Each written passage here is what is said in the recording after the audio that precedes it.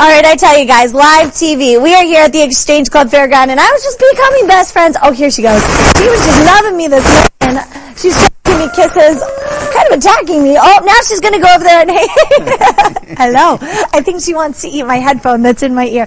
We are live here at the Exchange Club Fairground, hanging out, of course, with, oh, there she goes. There's the kisses. There are the kisses. Yes, so friendly, so friendly. We are, oh, she just doesn't want me to interview you this morning, Skip. She is just so friendly. But she is. I was trying wow, she was just not camera shy this morning. Skip, tell me about this wonderful new friend that I've made this morning. Well,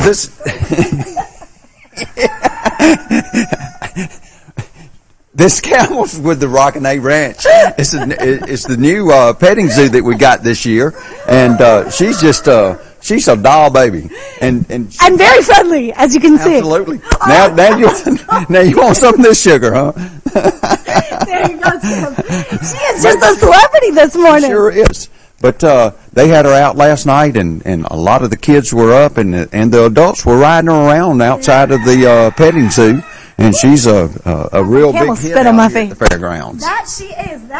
Do you have anything to say? You were just super friendly this morning. No, she just wants to eat her microphone this morning.